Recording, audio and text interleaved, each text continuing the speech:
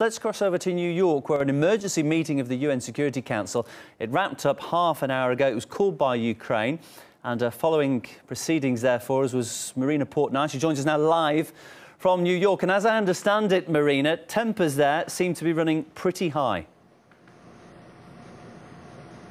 You understand it correctly. This 24th UN Security Council meeting on Ukraine was extremely heated, with harsh accusations being thrown from all sides. Now, as we've been reporting, Ukrainian officials claim that Russia has launched a full-out invasion of their country, which Moscow has denied. Well, the U.S. ambassador to the UN, Samantha Power, accused Moscow of repeatedly lying, insisting that Russia has moved troops, tanks, armored personnel carriers, artillery, and multiple rocket launchers into Ukraine.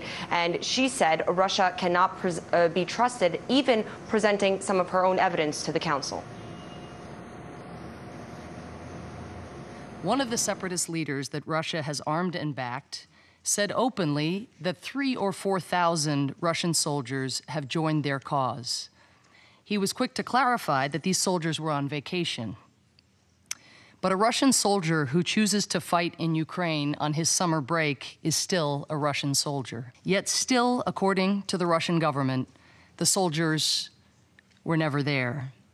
They were never in Crimea either, until Russia announced that those soldiers who were never there had annexed Crimea.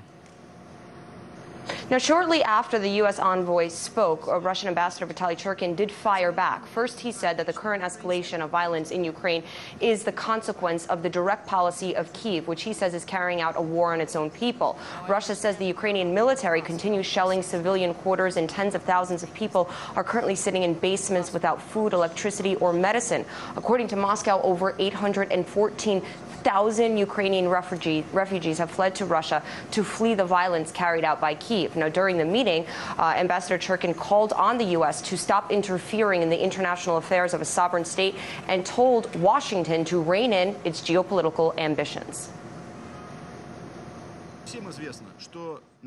Everyone knows that there are Russian volunteers in the eastern parts of the Ukraine. No one is hiding that. We'd like to see similar transparency shown by other countries.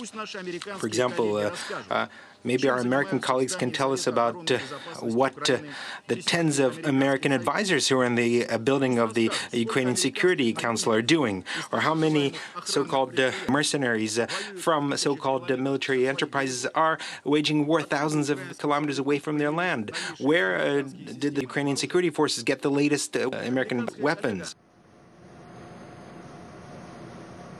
It's important to point out that amid all the allegations of a so-called Russian invasion, nothing has been independently confirmed. A spokesperson for the UN Secretary General said it cannot be verified that there are Russian troops in Ukraine. And even Jen Psaki, the spokesperson for the U.S. State Department, says Washington doesn't doubt Kyiv's assessment, but U.S. officials just don't have any independent verification. Now, at the Security Council meeting, Ambassador Churkin also stressed that it's essential for all parties to maintain the positive tone of Tuesday's international meeting in Minsk, where Presidents Putin and Poroshenko had their first face-to-face meeting and agreed for the need to work towards a peaceful solution.